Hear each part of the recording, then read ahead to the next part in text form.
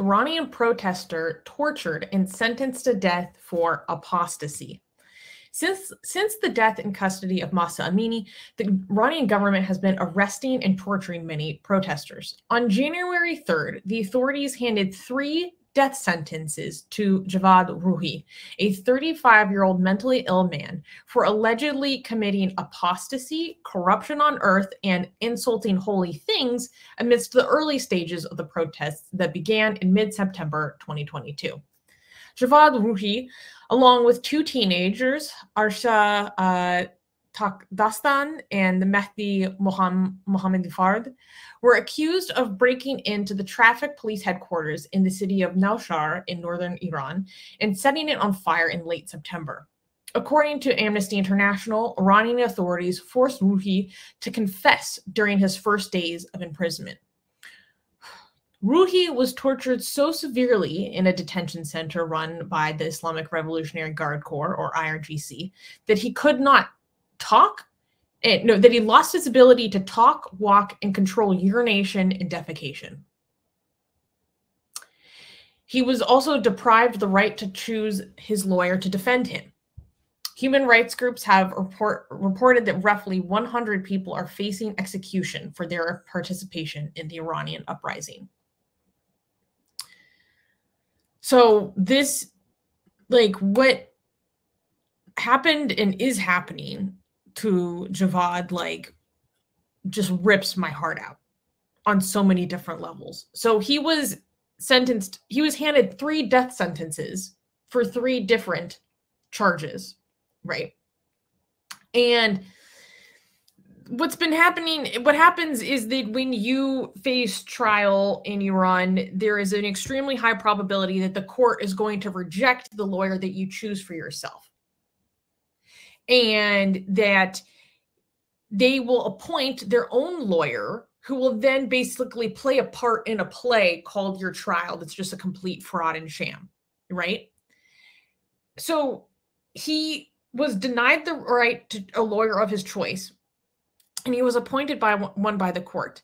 And the one appointed by the court said that even the one appointed by the court in this totally fake trial, even him said that there is no evidence for any of the charges against him. So he's been accused of leading protests because they say that he directed people not to go into a building that was on fire or something. I don't know how that's directing a protest when you're saying don't go over there, it's dangerous. And then they accuse him in these 3 people who are, they were handed these set of charges. They were all accused of various forms of vandalizing, maybe throwing a Molotov cocktail or all that stuff. And in the process of this, allegedly a Quran was burned. So that's where this accusation of apostasy is coming from, an insult to holy things. And even this man's court-appointed lawyer that usually just plays buddy with the prosecutor to join up and get you in the most trouble possible, even that guy is we don't have evidence for these things. But Javad stood on the stand in his trial, which lasted only 1 hour, and told the judge to his face that he had been tortured to confess. And they still used this information gathered under torture, under techniques that I cannot talk about on YouTube, but we know happened to him, and still use that information against him.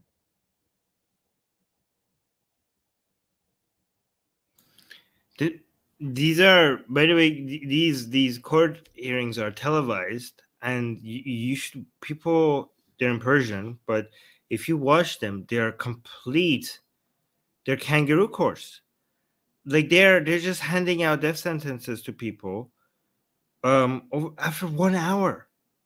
After 1 hour, this is even bizarre, based on the Iranian standards, because usually it takes 1 or 2 years and there's an appeal process. But these people are just like going crazy with these death sentences. And if you watch the court, the entire thing, there's actually no evidence. Like, they tell you what happened. There's a defense, usually by a lawyer that is just helping the other side, the government side. And it doesn't really matter what the lawyer said. You don't have access to a lawyer of your choosing.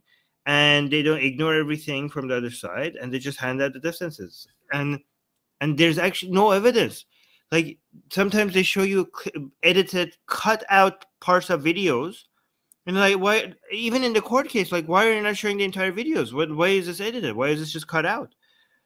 And what they show you is in the civilized world would not be ever counted as like evidence. They're like, oh yeah, that's good enough. They just go by claims. Like, guys, I'm not making this up. There's actually no evidence. They don't present evidences. There's just a claim, and then they hand out the death sentence. I don't even know why they are showing this, because it's so embarrassing. Like, there's so many theories by people. It was like, well, this is obviously horrible. This is even like Iranian lawyers and judges. This is not like horrible even based on American standards or European standards. This is even horrible based on Iranian standards. Like, Iranian lawyers are watching this and I'm like, what is this?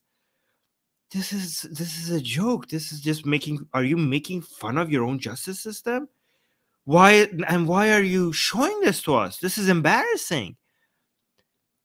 This is not even like, you can see the judge. The judge is not even acting like a judge. The judge is like just trying to gaslight the defense, and like they're not, like, constantly interrupting it. Like, tell us, you did this, didn't you? Like, you're like, are you the judge, or are you like, what are you the, what is the lawyer from the other side other than the prosecutor? The prosecutor. Like, you're the judge. Why are you talking to him like that? And then, like, the guy is trying to explain to him, like, no, and like cutting him. Like, this is not a court. And so the theories are like, why are they showing this? Because this is, I think they recognize that this is a horrible example of how a court proceeding is supposed to be. So what, like, I think they're bragging about how horrible it is, because I think they know they are self-aware enough to know that they're violating Iran's own laws. Like, for example, the idea of you having to be able to have access to a lawyer of your own choosing is in Iran's laws.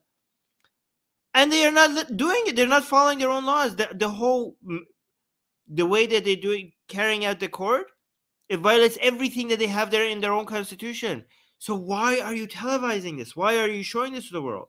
I think they're trying to scare people about how the theory is like, look how we treat people. So don't cross us. Like, this is how easily you could get a death sentence. There's no hope for you.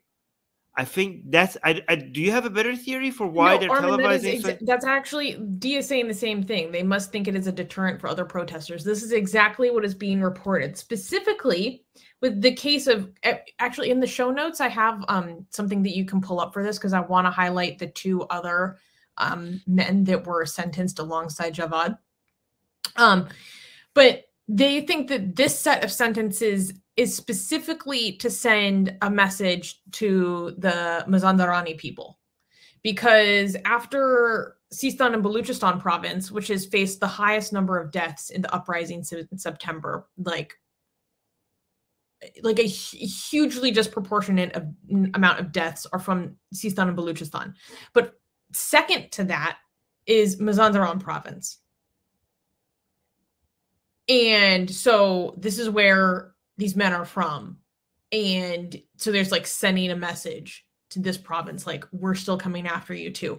Because everyone knows that they go and execute the Baluchis left, right, and center like it doesn't even mean a thing over the smallest of crimes.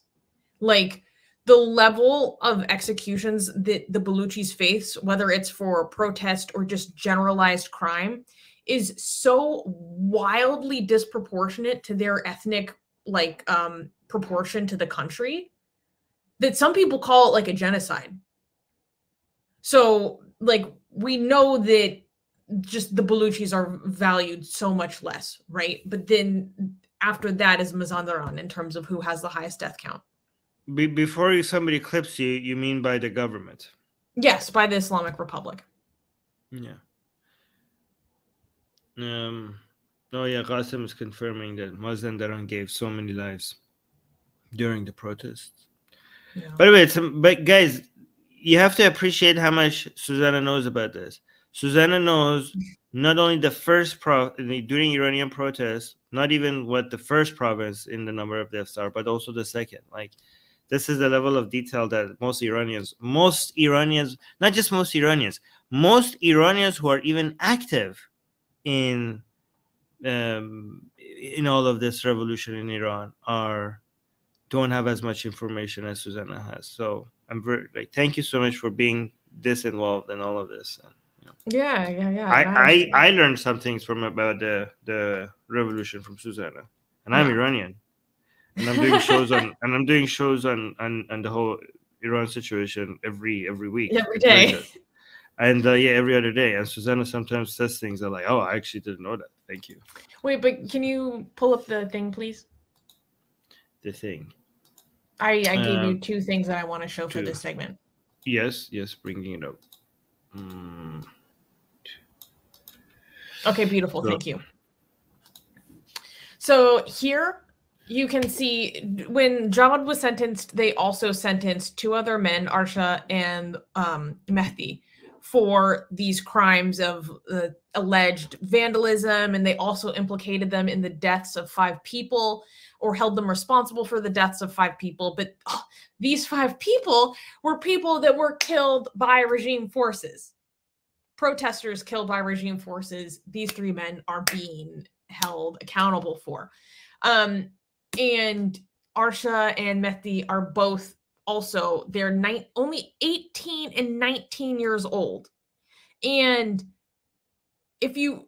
Amnesty International has reported on the sheer level of abuse and mistreatment that they have faced in detention. I cannot describe, I can't talk about what they did to them in prison. YouTube will not allow me to talk about what happened to them, but it's horrific. And so all 3 of these young men are now have been sentenced to death for confessions rendered under severe torture. So we can help advocate for them by raising awareness about their cases. It's literally the best and one of the most important things that we can do, because it is the best way that we can exert pressure on the regime. And to that end, I have a bunch of the hashtags that you can use to raise awareness about this that I just posted in the chat. So hashtag do not execute, hashtag Arshia Takdastan, Mehdi Mohammadifard, and hashtag Javad Rouhi.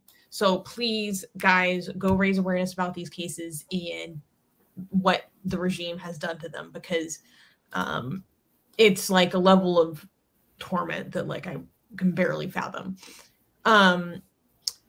But that was the main thing I wanted to talk about with the main story. A lot of people in our audience have been asking us to do a general Iran update, because we haven't done one in a few weeks now.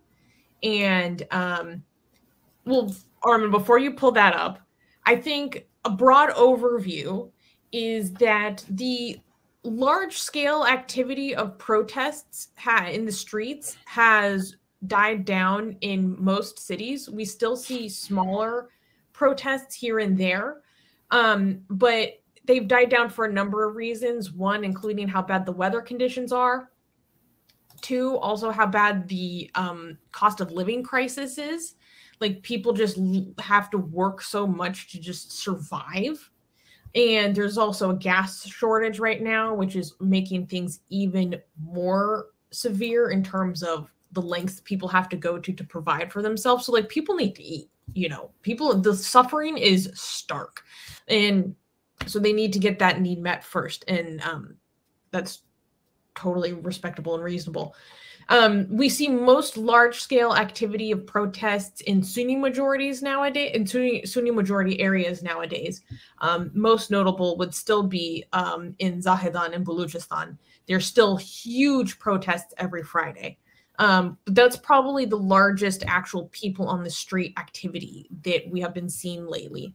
However, based on all this analysis that I've seen and read, there is nothing about this that should be misconstrued as the resistance, revolution, uprising is over. Like, I would not characterize that in any way, shape, or form. It's merely like retreated for the moment to fulfill like basic needs. And most analysts that I've follow are predicting that when weather conditions or just conditions in general change, we will see large scale activity come up once again. And I wanted to say all this because I think it's really important that I can't think of a better way to say this, but for lack of a better term, I think it's important that we set our expectations appropriately, because I've seen people talking really confidently as if the revolution will be over and there'll be a new government by Nowruz. And that, I think, sets people up for disappointment and a feeling of failure when there's nothing about the lessons learned and the new norm that has been created over the past several months that could be in any way construed as a failure. Like, it really is groundbreaking and paradigm shifting. And so we might not see, you know, these large scale displays of public resistance that get that attention and seem so visceral and, you know, exciting, but it's still very important to remember that most revolutions in history take years, not months. They take years, not months. And so based on my research, I believe that we should be supporting a long-term, protracted, low-level resistance, because even a low level of resistance has the ability to constrain the resources of the regime. And that will also hopefully preserve life to the best ability. And to that end, Yep. Us on the outside need to pay attention to those who are going to continue to face consequences for the actions they have taken over the past several months, like the men that we highlighted today. So now that I got that out of my system, we need to talk about something big that happened like yesterday. Yes. So someone's attacking Iran. Like by attack, I mean like military attacks. Like, do you want to? Should we just show the video or? So okay, but you need to translate, because the way you translated it yesterday made me laugh so hard.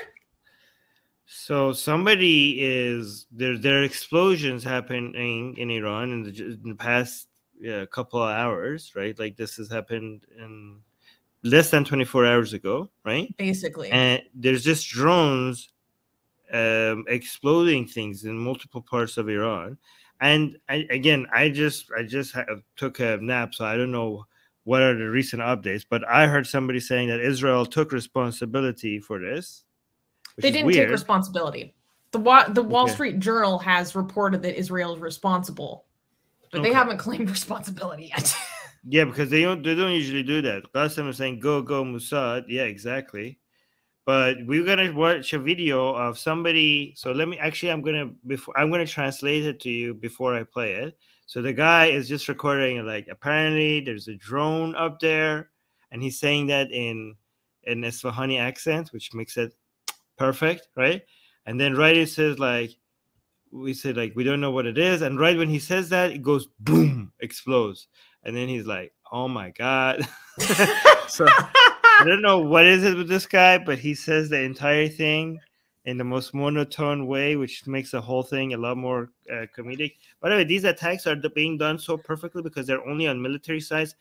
I think warfare is going in the right direction, because it's now more possible to take out military targets with very little civilian collateral damage, which is perfect, which I love. Yes, I am all for it. I hope everybody within the Iranian regime feels unsafe without the civilians feeling unsafe, but this is exactly what we want to see more of. Susanna is saying, no, we don't want war. No, this is the type of war that I completely endorse, because this is like targeted taking out of military facilities, right? So this is beautiful. This video is beautiful. It's just recording it, and the guy is like, so there's a drone right up there, and then it goes boom, and it's like, oh my god. So watch that with the explosion shocked me. I yelled. I was like, holy shit. Okay, go ahead. Yeah, watch this. We don't have audio. Okay, let me know if you have audio.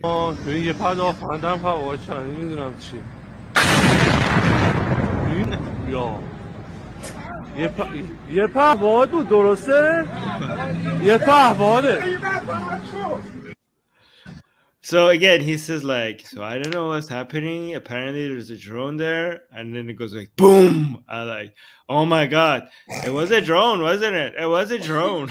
Yes. Yeah. Wait, did you guys hear that? Just one more time. Like, just keep that translation in mind while you're watching it. اما یه پا فهمیدم هوا چند نمیدونم چی یا یه پهباد بود درسته یه پهباده. Oh my god, right when he says like it's I don't know what it is, I think it's right when he says that, it goes boom. So, when I first showed you this, you started falling over laughing, and you're like, wait, Susanna, you don't understand. This translation makes it so comedic. Guys, did you guys hear the entire audio? That was perfect. Qasim is saying, yeah, precisely targeted war. Yeah, exactly. That's what we want to see. Very, very targeted. Wait, I showed you a video of what people sent me about what type of weaponry this could be. Again, I don't know much about military warfare. Should I show people that video about this is the future of warfare? I don't know. I mean, we definitely shouldn't watch the whole thing. Whoa, we could hear that. Yeah, let me. Do you guys want me to show you what it's like? So it could be stuff like that. This is all an animation. Yeah, I know, but this is a demonstration of the future of warfare when it comes to drones like this, right? So look at how small this thing is. Was it too loud or is it fine? It's a little bit loud. Look, just taking out boom, boom, boom, boom. That's what it is. These are what they could be like.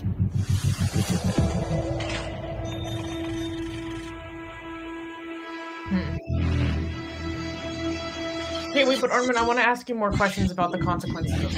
All right, I'm just going to put this on mute while you ask me, but go on. So, well, I've seen a lot of different reactions of this. Some people are celebrating, and then there are some people who are like, people who are celebrating this, it's inappropriate because you guys are probably overseas and you have nothing to fear. What's your reaction to that? Wait, what do you mean? There's a lot of people in the Iranian community that are like stressed out about this.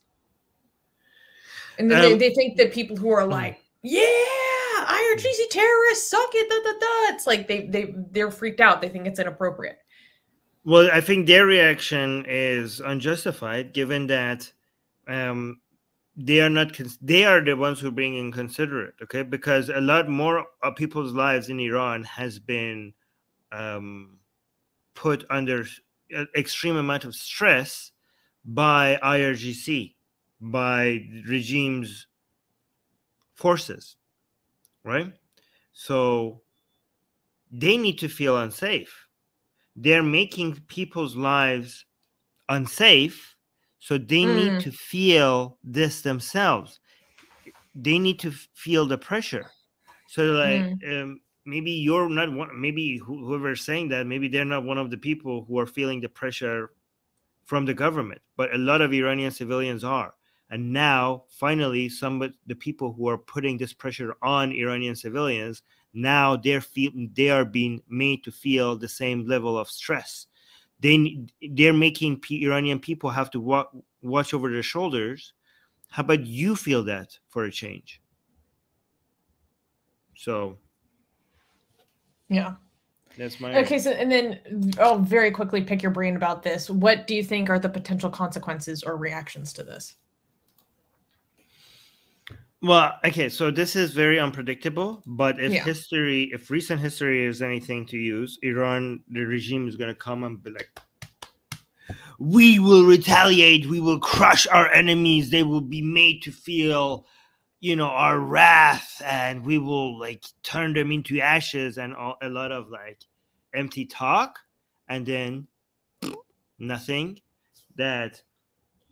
significant. And you know, the regime, something for the regime supporters to come and like, yes, we showed them, and the anti-regime people to be like, you didn't actually do anything. One thing they might do is they might start bombing the Kurdish part of Iraq as a retaliation, which is again not Israel, just a reminder that. But that's what they did. They will bomb a place that is associated with cooperating with Israel, but not Israel itself, as a way to show. And they just pick.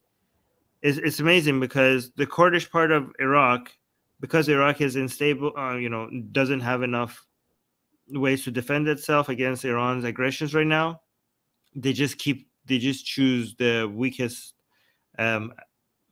group or part of.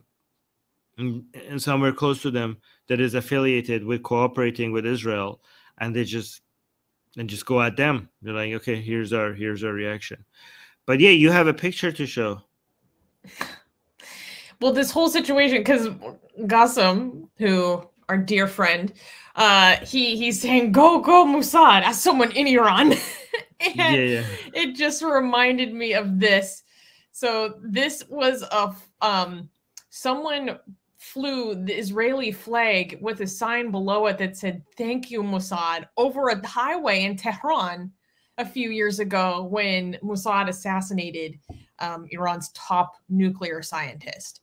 And so, yeah, Qassem's comment just reminded me of a thank you, Mossad moment. That's a very risky thing, guys. This is in Tehran. That's crazy. No, this is crazy. Yeah, that's worse than blasphemy based on Iranian standards. So, yeah. So whoever did that was taking a huge risk to go over, like, this is a pedestrian bridge over, you know, over a street. So cars go under it, and he just walked over and put the Israel's flag up there and saying, thank you, Mossad. So I appreciate, thank you, Mossad, for taking out government, you know, military bases and stuff. So yeah, or actually this was in response to taking out Fakhrizadeh, right? The Iranian nuclear. Yeah. So yeah, I mean, I agree with that.